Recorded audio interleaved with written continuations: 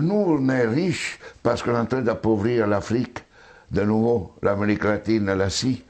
Nous sommes nous les responsables de ces millions de morts. C'est nous qui disons que tu dois avoir accès à l'eau simplement si tu la payes. Que je t'amènerai l'eau si je suis rentable. En Afrique, c'est nous, c'est pas eux. Eux, ils étaient capables de le faire en communauté. Et donc, à l'heure actuelle, il faut se dire que les guerres qu'on est en train de faire, c'est quoi? C'est parce qu'ils nous ont attaqués. Qui? Quand Sarkozy a bombardé la Libye, aucun Libyen n'avait attaqué la France. La France n'avait pas été bombardée par personne. Et nous, quand les Américains ont bombardé Bagdad ou l'Irak, parce que c'était l'ennemi du mal, tous ces millions qui sont morts, et tous ces millions de réfugiés syriens, irakiens, etc., c'est qui eux, ils ont voulu. Et nous, on a le courage après de dire, je vais t'aider pour rester chez toi. Hein? Alors qu'on les a créé des conditions pour qu'ils doivent fuir. Et nous, on va dire hypocritement, cette Europe qui hypocritement donne 6 milliards à la Turquie, 2 milliards aux Libyens pour pouvoir tenir les gens qui viennent d'Afrique, où on est en train d'alimenter, nous, les guerres. Mais il faut s'arrêter de se raconter des balivernes ici. Hein? Il faut arrêter.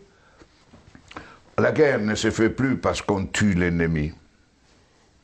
La guerre est devenue, grâce à la technologisation, elle était déjà aussi d'avant, mais elle est devenue une activité économique la plus rentable après l'industrie pharmaceutique et l'industrie informatique. On fait la guerre parce que c'est rentable.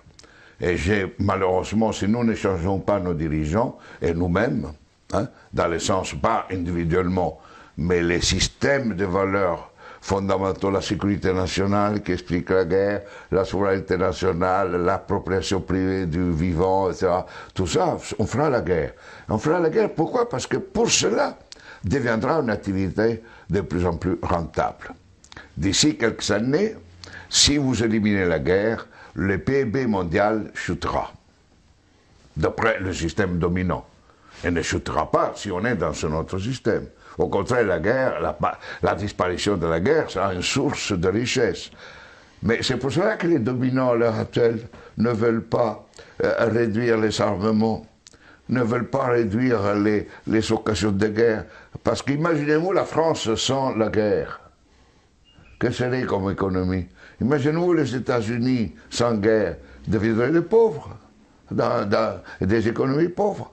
Donc aujourd'hui, on est entré dans une phase où on fait la guerre parce que c'est rentable. Et vous n'aurez aucun dirigeant actuel du monde qui arrêtera la guerre, parce qu'il sera crucifié, parce qu'il sera lapidé, parce qu'il va contre la logique. La guerre fait augmenter le PIB mondial. La guerre permet la croissance économique.